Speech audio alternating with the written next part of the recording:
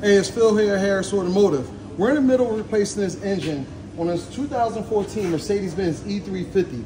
I've been getting a whole lot of questions in the comments saying, why am I replacing the engine opposed to doing the timing? That's a very good question. We're doing what's more cost effective today for the customer. Let me explain. If you come on over here, the reason why we're doing this engine, number one, the timing chain was actually bad. It has looseness with the timing chain. So this is gonna need a timing chain.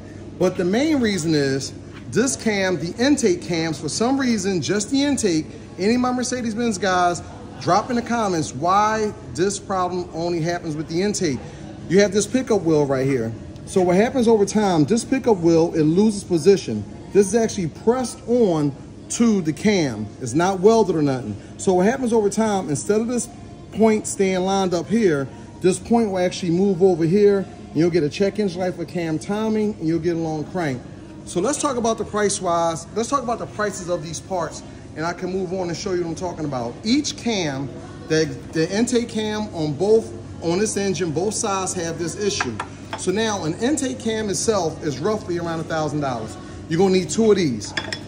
You also, if you're doing the cams, you're gonna do your timing gear. These are also known to go bad.